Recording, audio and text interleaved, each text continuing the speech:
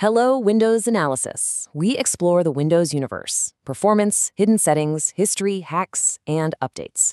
If you like understanding your system, stay tuned. Today, we are diving deep into the silicon heart of your PC, because there is a massive battle brewing under the hood.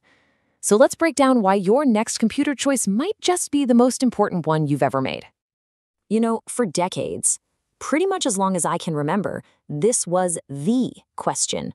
The heavyweight title fight of the PC world, right? Team Blue versus Team Red. This rivalry didn't just define an era. For a lot of us, it really was the entire PC industry. But here's the thing.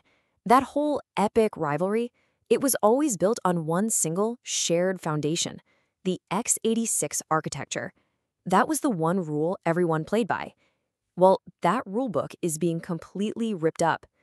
What if the real fight isn't between two brands anymore, but between two totally different ideas about how a processor should even think? So how did we even get here? And, more importantly, where is all this headed?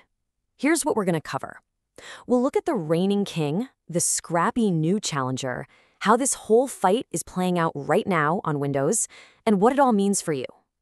Okay, so to really get what a big deal this is, we first have to, pay our respects to the long reigning champion. And make no mistake, for over 40 years, x86 has been the absolute undisputed king of personal computing. I mean, it was born back in the late 70s. It totally rode the wave of the 90s PC boom and just cemented its dominance in everything from our desktops to massive data centers.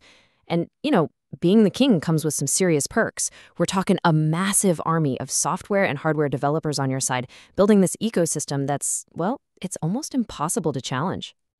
So what's the secret sauce for x86's long reign?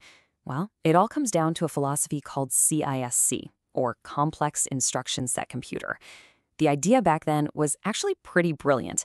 Make life easier for programmers by giving them these really powerful single commands that could kick off a whole chain of complex operations inside the chip itself. But while x86 was busy conquering all of our desks, a silent challenger was taking over a completely different universe, the one that lives in our pockets. And that challenger is ARM. And after decades of dominating mobile, it is now coming for the PC's throne. And this slide just perfectly lays out the difference. ARM's philosophy is the total opposite of x86. It's called RISC, that's Reduced Instruction Set Computer. The whole idea here is to make the processor's job as simple as humanly possible. So instead of a few really complex instructions, you get tons of incredibly simple ones. And what does that lead to? Smaller, less complex chips that just sip power instead of guzzling it. Okay, to really make this click, let's use a coffee analogy. Think of x86 as one of those fancy espresso machines with one big, complicated button that just says, "Make coffee." You press it, and it does the whole shebang.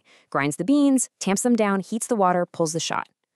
ARM, on the other hand, is more like a manual setup. You got separate, simple buttons. Get cup, add water, heat. Now, it might seem like more steps, but each one of those individual steps is incredibly fast and, this is the crucial part, incredibly energy efficient. Now, for years, pretty much everyone thought that ARM's efficiency meant you had to give up raw power. A fair trade for a phone, sure, but not for a real computer. And then, an earthquake just shook the entire industry.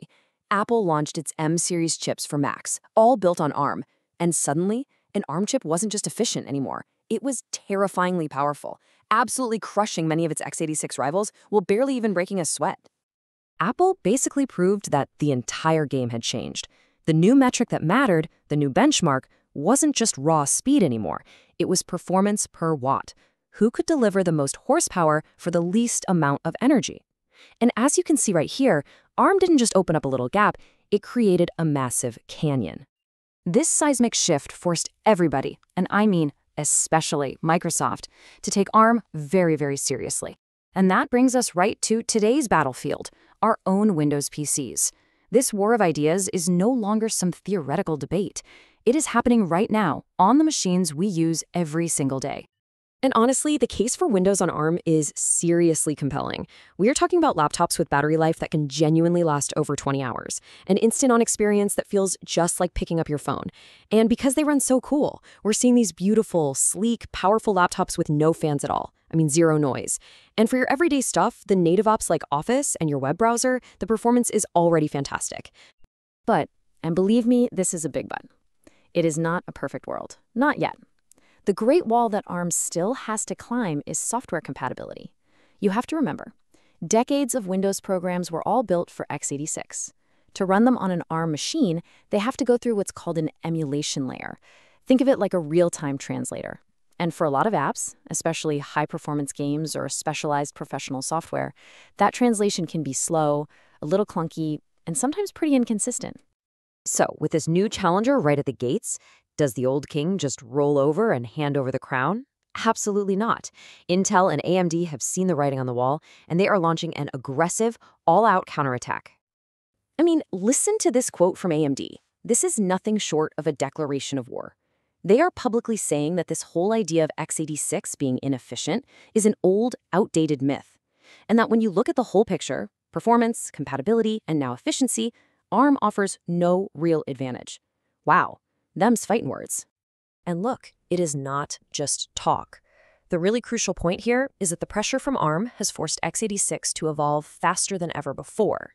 Both Intel and AMD are now building chips with these hybrid architectures, using powerful performance cores for the heavy lifting and super efficient efficiency cores for background tasks, which, and this is the ironic part, is a design philosophy that was pioneered by ARM in the first place. The gap, it's definitely closing. But here's the twist, and this might be the most fascinating part of this whole saga. If x86 is still so great, so competitive, why are companies like AMD reportedly developing their own ARM chips behind the scenes? Well, it's a classic case of hedging your bets, right? They're defending their x86 kingdom with everything they've got in public, while quietly preparing for a possible ARM-powered future in private. Okay, so with all this back and forth, all this clashing of ideas and corporate strategy, what does any of this actually mean for you? Let's break down how this war is going to impact your next big tech purchase. As of right now, the choice is actually clearer than you might think. It really comes down to what kind of user you are. Are you a hardcore gamer who needs every single frame, a video editor compiling massive 4K projects, or maybe someone who just loves building and tweaking your own custom rig? Then yeah, x86 is still your undisputed king. It offers that raw power and near universal software compatibility. But are you a student who needs a laptop to survive a full day of classes, or a professional who lives on the road and values silence and portability more than anything else? Well then, the extreme efficiency and all-day battery of ARM is your new champion. But just when you thought this whole two-way battle for the future of your computer was complicated enough, there's a third player quietly stepping into the ring. It's called RISC-V. Now, like ARM, it's based on that same super efficient RISC philosophy, but it has one game-changing difference. It's completely open source. No licensing fees, no single company in control. Literally anyone can build a RISC-V chip. It is a true wild card that could completely upend the rules of this war in the years to come. The battle for the heart of your PC, it has only just begun. And that's it for today's analysis. If you liked it, subscribe, leave a like and a comment, enjoy tinkering, and see you in the next Windows analysis video.